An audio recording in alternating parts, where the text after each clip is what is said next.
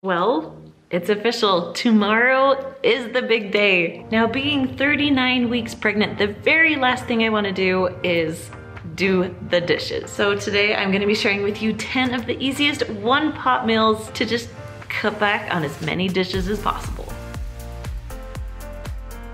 Now, I've been reflecting a little bit about all of the lasts. Now, there are good things and there are bad things. One of the lasts I'm kind of excited for is that this will be my last night eating these delicious things to keep my heartburn down. This will also be my last time having Braxton Hicks contractions, which sometimes they're confusing. You're just wondering all the time, am I in labor? Am I in labor? No.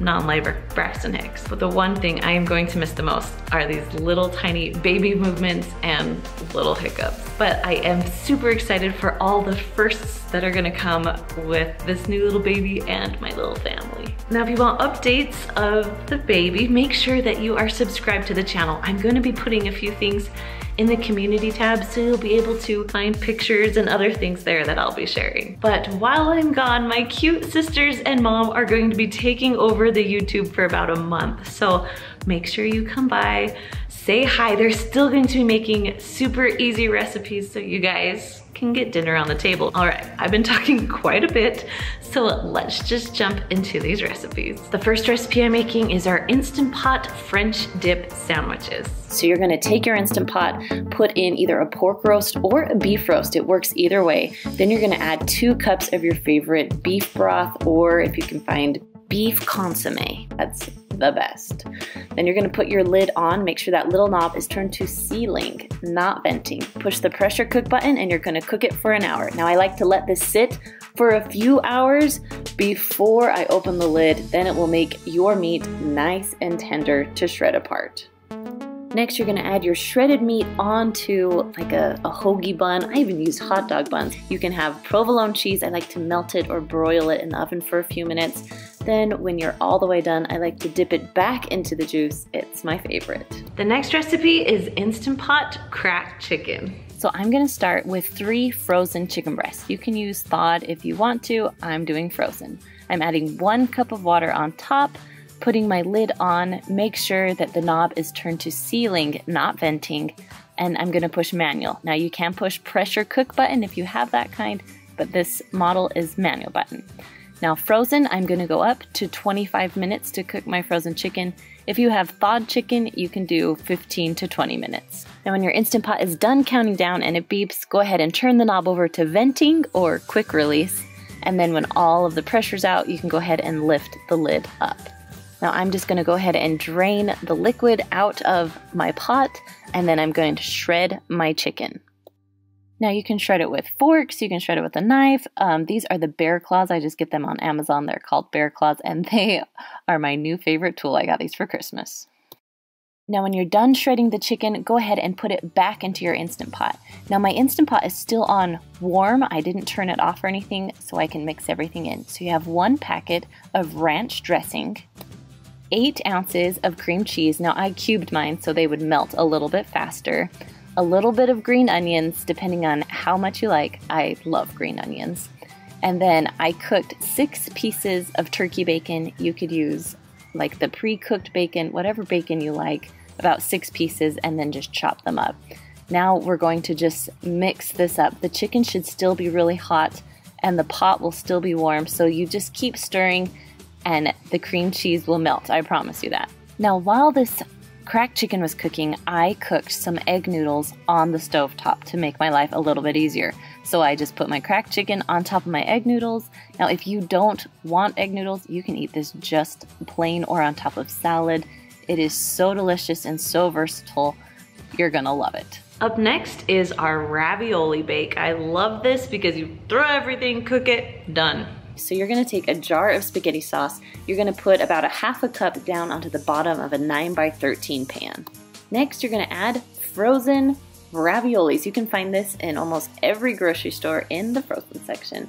You're gonna do a line of raviolis, then you're gonna add a little bit more sauce on top. Spread that around a little bit, and then we're gonna add another layer of raviolis. finish putting the rest of your spaghetti sauce on top, and then we're going to top it off with your favorite cheese. I like to use mozzarella cheese on this recipe. You can use about 1 cup to 2 cups, whatever you like. Now you're going to go ahead and put it in the oven. Preheat your oven to 350 degrees. Cook it for about 30 minutes or just until the cheese is melted and that ravioli is cooked all the way through. This recipe is so easy that even on busy nights, I can get my 13 or 11-year-old to help make it, bake it, and then serve. Our next recipe is our barbecue baked salmon. I love this because you can make it with the barbecue sauce and also add some vegetables on the side too. Cook it all at the same time. So I take a foil lined cookie sheet and put my salmon on it. Now you can use all kinds of salmon sizes on here. I'm gonna sprinkle a little bit of salt and a little bit of pepper on top. Then you're gonna add your favorite barbecue sauce. I like to use Sweet Baby Ray's on this one because it's not as liquidy and I just feel like it tastes so much better. Then you're gonna put it in the oven at 400 degrees for about 20 minutes. I like to keep checking my salmon to make sure that it's cooked all the way through, but usually 20 minutes will even get the thick areas. Now I like to serve mine over rice with a little bit of barbecue sauce on the side. Next is our Hawaiian barbecue chicken. So you're gonna start with 2 to 3 pounds of chicken breasts. Now these are chicken tenders. You can use chicken breasts. I would use about 3 chicken breasts, but here I'm using about 9 chicken tenders. Next, you're gonna grab a can of pineapple and you're gonna dump the juice and the pineapple in. Then you're gonna add about 1 cup to 1.5 cups of your favorite barbecue sauce. And that is it. You're gonna put your lid on. Now make sure that it's closed all the way and your little knob is turned to sealing. Push the pressure cook or manual button and I'm going up to 20 minutes. Because it's frozen chicken tenders. If it's a frozen chicken breast, you go to 25 minutes. All right, once it's done, I switched the knob to a quick release and took the lid off. Now everything is cooked all the way through. So I like to shred my chicken in my pot because then I want it to absorb those juices. I'll let it sit in there for about 10 minutes before serving. Now you can serve this over rice. I have an Instant Pot rice recipe for you, or my new favorite thing is to get Costco cauliflower rice in the freezer section and I just serve it on top of that. So dinner is literally ready in about 25 minutes. Up next is our Instant Pot beef barbacoa. Now you can make this in the Instant Pot or in the slow cooker, whatever you have. So this recipe, even though it looks like there are a lot of ingredients, there's actually a lot of spices. So it really is so simple, but it tastes amazing with everything put together. So let's get started. We're going to push the saute button and we're gonna wait till this is all heated up. It will say hot when it's ready to go, and then we're gonna continue on. All right, so now that it's hot, we're gonna add about 2 tablespoons of olive oil just to the bottom of your pot. Now once that's kind of heated up, the olive oil's all on the bottom of your pot, we're gonna add some beef. So this is a chuck roast that we've cut up into pieces, and we're going to just brown it on both sides, just quickly. Okay, so once it's browned on one side, then try your best to just flip it over. You're gonna try and brown it at least on 2 sides. Okay, so once they're all just a little bit browned, I mean, they're not gonna be all the way cooked through and they're not gonna be browned on every side, but just a little bit. Then it's time to move on. So we're gonna just put everything else in. So we're gonna start with 1/2 can, or I guess 1/2 cup of red enchilada sauce. I'm just gonna do 1/2 can, just to make it easy. Then we're gonna add 2 cans of these green chilies. You can leave the liquid in there. Okay, now these are called chipotle peppers in adobo sauce. Now they're really hot. If you guys like the heat, you can add a few chopped up, but because my kids don't love the heat, I just chopped up 1 and I'm just gonna dump it in just to give it a little bit of spice and a little bit of flavor. Okay, now we're going to the spices. Okay, we're gonna dump in 2 tablespoons of lime juice. Now you can freshly squeeze it or just use the bottle. Whatever you like, whatever you prefer. One way or the other is not wrong. Then you're gonna have 2 tablespoons of apple cider vinegar. That gives it a good taste. And then 2 tablespoons of brown sugar. Just dump that all in. Mix that around a little bit. Oh, it's already smelling so good. All right, so then we're gonna add 2 teaspoons of liquid smoke. Yeah, I love liquid smoke. That's one of my favorite things. So I would suggest not leaving the liquid smoke out. And then just 1 tablespoon of Worcestershire, whatever you call it. That's what it is, 1 tablespoon of that. You're gonna mix that in just a little bit too. Okay, now it's to the spices. Now, if you don't have every single one of these spices, it will still taste amazing. So don't be intimidated by all of these. If you have them, great, use them all. I suggest that. All right, so then we're gonna add 1 tablespoon of cumin. Just dump that in. And then 1 tablespoon of ground oregano. If you just have normal oregano, that's fine too. I kind of like it ground. All right, next we're gonna do 1 teaspoon of onion powder. And then 1 teaspoon of garlic powder. All right, next we're gonna do a 1/2 teaspoon of chili powder, 1/2 teaspoon of smoked paprika. Just dump that in real quick. Now don't worry, if you're not writing all these down frantically, down below in the description, I'll put all the ingredients there for you, just to make it easy. And then last we have a 1/4 teaspoon of garlic cloves. Now I know that sounds funny, but it tastes so good in this. So a 1/4 teaspoon garlic cloves, then a 1/4 teaspoon of ground cinnamon. Okay, we're gonna just mix this all together. Now there is enough liquid in here right now that it will pressurize. If you're a little nervous and if you get the burn notice a lot, you can always add about a 1/2 cup more of liquid. But I personally think there's enough in here that we should be okay. All right, then we're also just gonna add 2 bay leaves just right on top while it cooks. Okay, let's get this lid on. All right. As you put your lid on, make sure it will do a little jingle, so that means you're doing it right. You're gonna make sure that little knob is on sealing, not venting. Then we're gonna push the cancel, because we're on saute right now and we don't wanna be on that anymore. So we're gonna push the cancel button. Then we're gonna push pressure cook. Because we've cut it up into small pieces and we've sauteed it a little bit, you only have to cook it for 30 minutes. So we're just gonna go up with the plus button to 30. So after you're done setting the timer, you're gonna wait for just a little beep. Once it beeps, you can just walk away. All right, so it's all done cooking. Now I let it pretty much release on its own for a little bit, for about 10, 15 minutes. And then I'm gonna turn the little knob to venting or push the button to let all of the pressure out.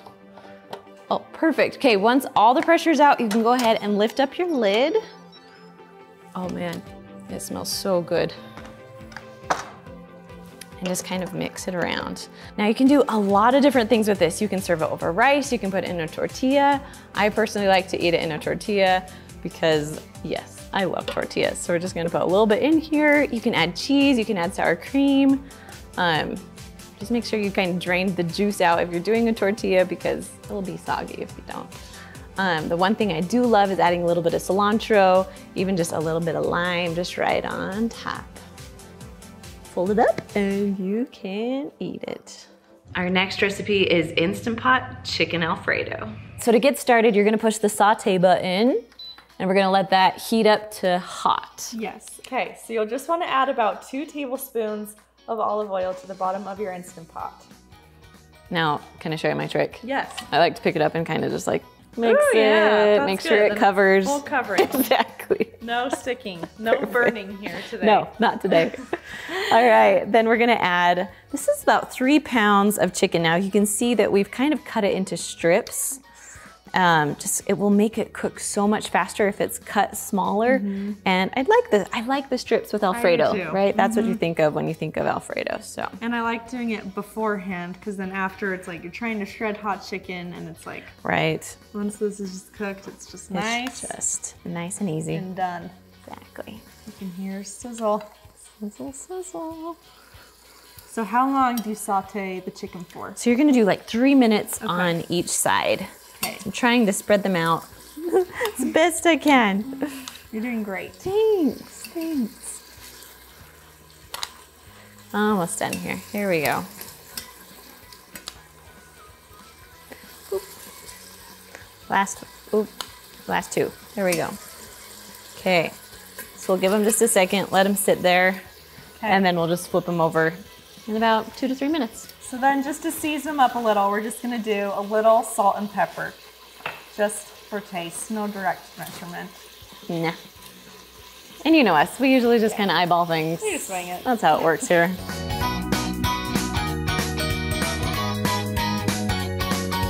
Okay, they've been browned on both sides for about 3 minutes. We're just gonna kind of stir them up a little bit. There we go. Okay, now we're gonna cook the pasta. So let's add some of our stuff here. Okay, so we're gonna add 1 teaspoon of minced garlic. Nice.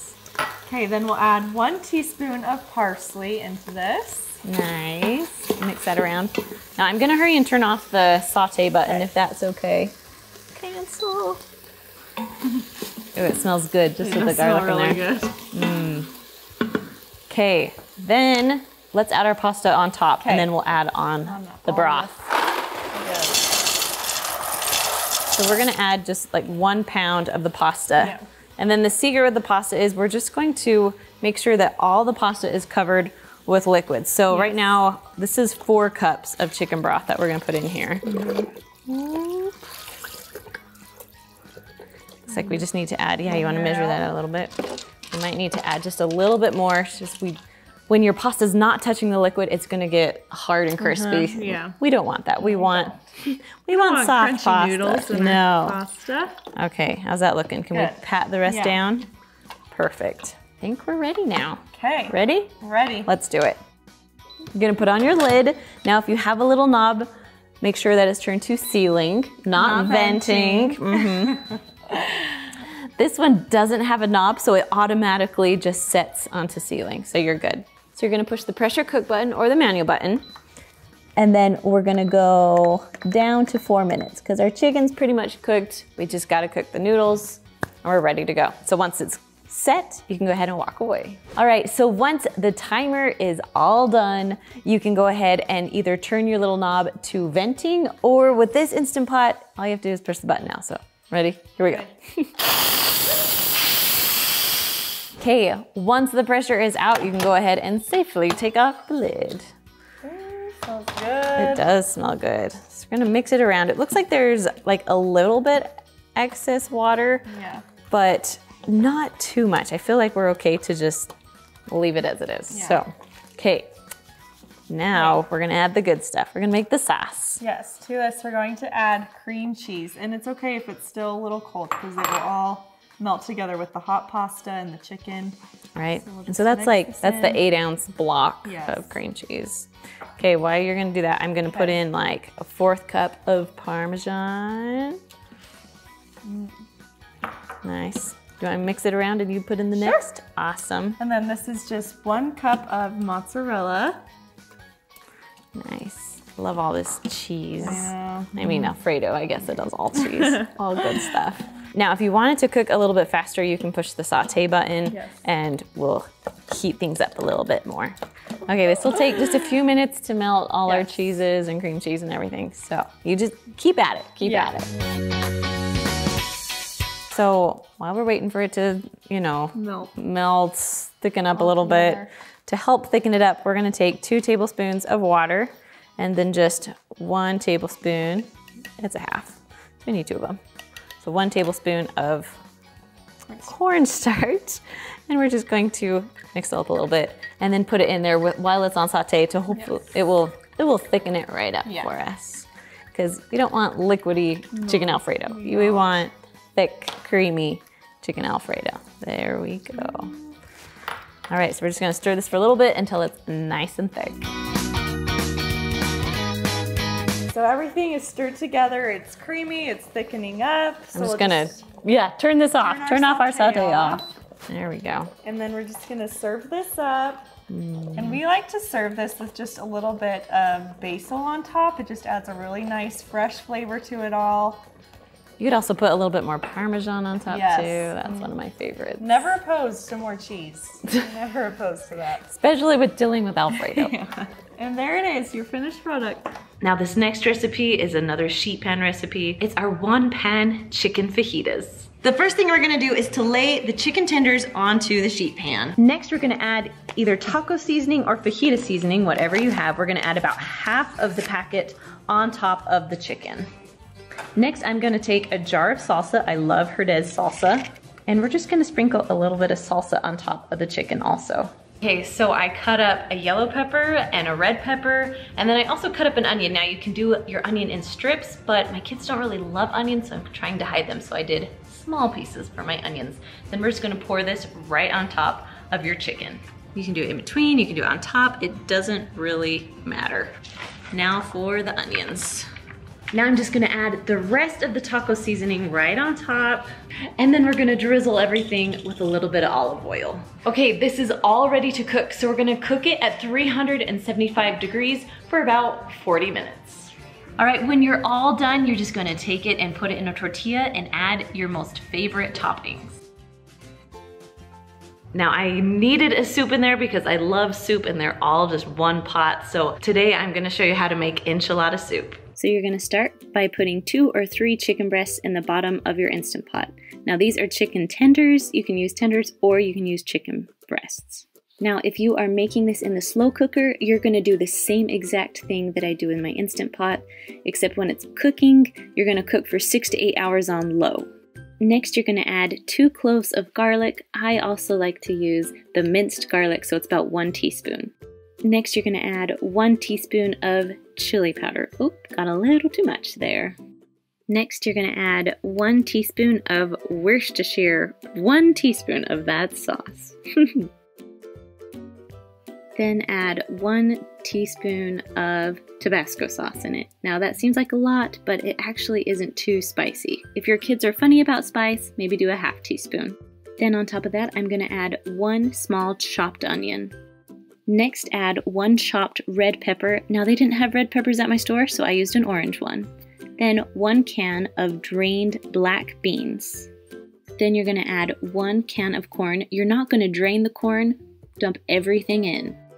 Next, add 2 cups of your favorite enchilada sauce. Then you're gonna add 4 cups of chicken broth. Now I love to get these big containers because I know it's already 4 cups and I can just dump the whole thing in without measuring. Next, you're gonna add a little bit of salt and a little bit of pepper, and then you're ready to cook. If you're doing the Instant Pot, make sure you turn the handle and make sure the little thing is on sealing, not venting. If you're cooking with the slow cooker, put the lid on and set it for 6 to 8 hours. With the Instant Pot, you're gonna go manual for 20 minutes. Now when it's done cooking, I did a quick release, so that means I pushed it over to venting and let all the steam out. And I'm gonna take the lid off. Oh, it smells so good. Now I'm just gonna find my chicken and shred it. Now with the Instant Pot, it is going to be really hard to hold on to and it will shred very, very easily. Now when you're done shredding your chicken, you're gonna add 1/2 cup of cream and then about 1/2 cup of sour cream. I might add a little more because I love when it's nice and creamy. Then when you're done with that, stir it in a little bit so the sour cream can melt and the cream will mix in pretty good. Next, you're gonna add 2 cups of cheddar cheese. Mix it really well until everything is melted and well combined. Now, if you're doing this in the slow cooker, you're gonna do the same exact thing. You're just gonna make sure it's still on low while your sour cream and cheese are melting. When it's all done, I like to serve it with cheese, so the cheese is melting, some little tortilla strips, and cilantro on top. And the very last recipe is our beef stroganoff. So I put a little olive oil in the bottom of my Instant Pot, pushed saute, and then I have stew meat that I threw in. Now I'm putting garlic salt, and pepper in there. And now I'm just gonna mix it around so it will sear the meat just a little bit. So I'm gonna let it sear for just about 2 to 3 minutes and then I'll add some other things. So on top of the meat, you're just gonna add some onions. I did 1/2 of an onion, but you can do a whole onion. Then add 1/2 teaspoon of garlic or 1 garlic clove, and then I added a whole container of mushrooms. If you don't like mushrooms, you don't have to add them in, but I love them, so I added a lot. Then you're just gonna mix it all up for a little while your Instant Pot is still on saute. You'll notice that the Instant Pot recipe is a little bit different than the slow cooker recipe, and we're gonna add 2 tablespoons of flour right now, and then mix it all together. All right, then we're gonna add 1 tablespoon of Worcestershire, however you call it, it's that sauce. 1 tablespoon of it right on top. And then you're gonna pour 3 cups of beef broth right on top. And you'll have 1 cup left if you have a container like that. Keep that because we're gonna put that in later on. All right, our food is ready to cook. We're gonna go ahead and put the lid on now. Make sure that it seals tightly and that it's on sealing, not venting. Now, mine is on saute right now, so I'm gonna turn it off. Then I'm gonna push the manual button and go up to 12 minutes. Now, if you're curious about cooking times, I have a little cheat sheet right here, or in the description, I'll send a link so you can go find it there also. Now, usually with me, I like to let it release on its own, but right now we're doing a quick release because I wanna get the noodles in and cooked. Now, as soon as all the pressure is released, go ahead and take off the lid. Oh my goodness, it smells so good. So now I'm gonna add about 16 ounces of egg noodles. Now, when I'm done dumping it in, I'm gonna stir it around a little bit. If there is lots of moisture in there, go ahead and don't add any beef broth, but I felt like I needed just a little bit more, and so I added about a half a cup more of beef broth. So now you're gonna close the lid again, make sure that it's on sealing again, and then we're gonna cook it. So you're gonna have to turn your Instant Pot off again, then push manual and go down to 4 minutes. That's how long noodles take to cook. Now when it's all done, I did a quick release because my kids were ready to eat and I was starving too. So go ahead and take the lid off. Then you're gonna take 1 cup of sour cream and just pour it right in. You wanna do this right after the lid is off because it was still gonna be really hot. Now go ahead and mix in your sour cream. Now if you noticed, mine has a little bit more liquid than I would like. You can go ahead and keep the saute button on and it will thicken up because of the flour that you put in there. All right, everyone, thank you so much for joining me. Now, I'm gonna see you in about a month. Make sure you tune in while I'm gone. Say hi to the sisters and my mom. And yeah, I'll be back with a little baby. Okay, I'll see you guys later. Bye.